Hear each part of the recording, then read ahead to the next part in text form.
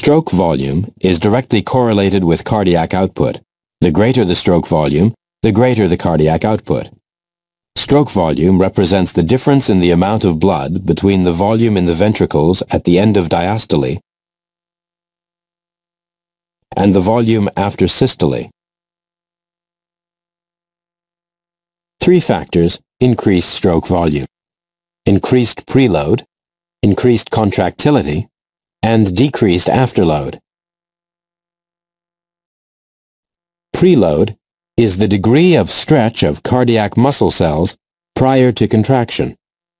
The amount of stretch is related to the end-diastolic volume. Increased return blood flow from the veins increases end-diastolic volume. Cardiac muscle sarcomeres stretch and lengthen. Contraction of the cardiac muscle sarcomeres during ventricular systole provides the force to eject blood from the heart.